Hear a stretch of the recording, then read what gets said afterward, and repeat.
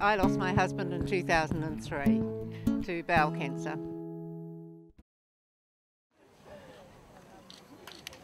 Thank you, the Highland Pipe Band.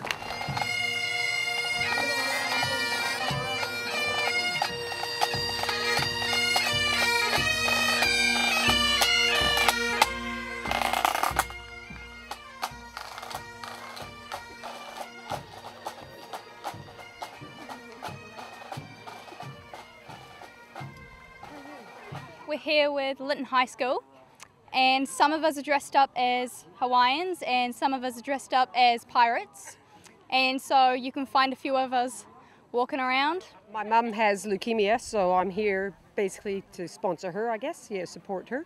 So. And my mum fought and survived uterine and cervical cancer, so yeah, I'm here for her.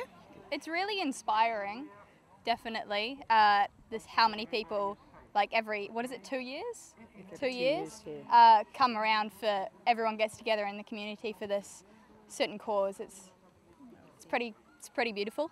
My wife, Vicky, so she was diagnosed with breast cancer 2 years ago and just finished the treatment this year.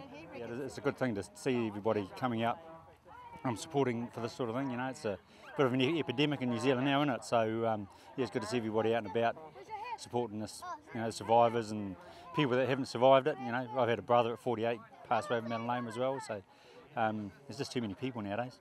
I walk in 24 hours for my cousin who passed away last year with cancer, and yeah, just show support for her. My mate done it 2 years ago for his mother, so I thought I could try and do it as well. It's quite alright. Time's going fast.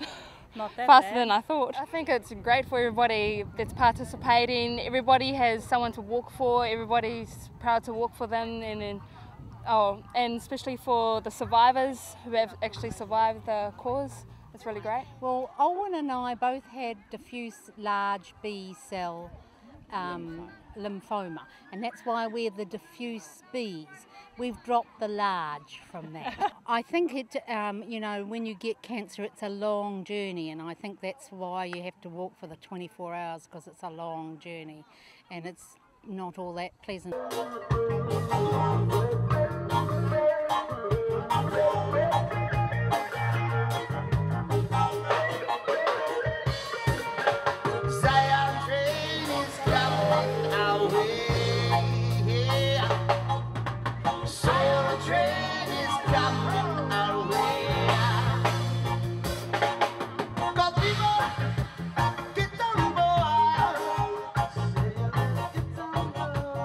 How has your experience been at the Relay for Life?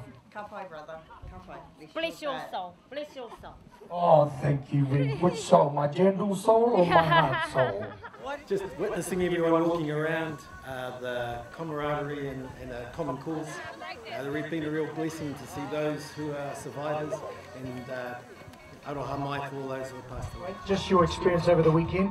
Awesome, yeah. And there's always hope. My mother's recovered from cancer, so we have hope. Oh, that's great. She's not with us. She's not here today? No, she's back in hospital, but she's all good. That's good. Thank you very much.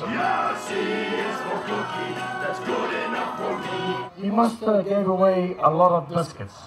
Yeah, we got in contact with Griffins, and they happily sponsored us with 75 packets of biscuits, and we managed to give them all away over the 24 hours.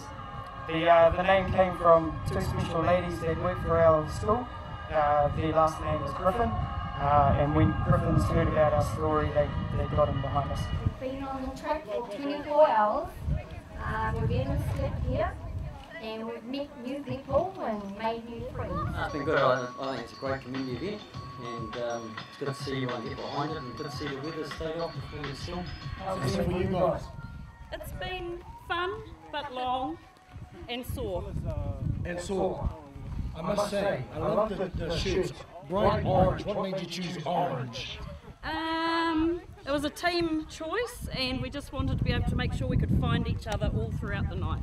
And just your experience of walking around like a zombie? I definitely feel like when I was walking. Yeah. We'll just call her the Walking Dead. Hey ladies, what made you wear onesies? To suffer like what cancer had to go through. Oh, you're going to be hot in that, eh? I'm absolutely exhausted and I've done a half marathon. We'll see you in 2 years' time. Absolutely. We're going to book in tomorrow. Oh, that's great. So you're going to register early?